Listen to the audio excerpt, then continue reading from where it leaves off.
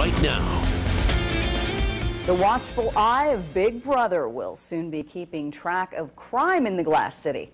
Good evening, I'm Laura Emerson. Sean is on assignment tonight. Surveillance cameras and real-time crime are how Toledo police are taking a proactive approach to deterring crime. Fox Toledo's Jennifer Steck joins us now live with when we can expect to see these cameras in operation. Well, the Toledo Police Department still has to go through the bidding and proposal process, as well as getting approval from Toledo City Council to purchase them. But Chief Derek Diggs expects them to be in operation in months. Chief Derek Diggs has been the top cop in Toledo for 40 days. In that time, he's dealt with 11 homicides. While he says that is a large number in a short period of time, all 11 have been solved. He says thanks to the quality detective work and a new data-driven policing model.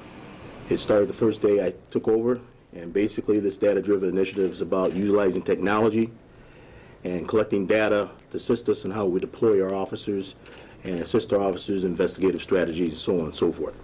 A big part of that is the addition of 75 surveillance cameras, trailers, security software, and monitoring equipment to be installed in a real-time crime center.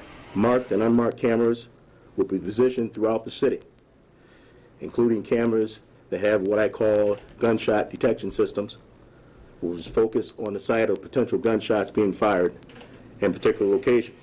The total cost for the equipment ranges from $800,000 to $1.2 million, a cost Chief Diggs says is small in comparison to the impact it will bring to Toledo.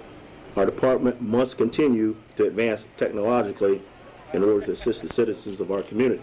The information collected and analyzed regarding crime patterns and trends will help to deploy available resources more effectively and hopefully over time will deter further crime.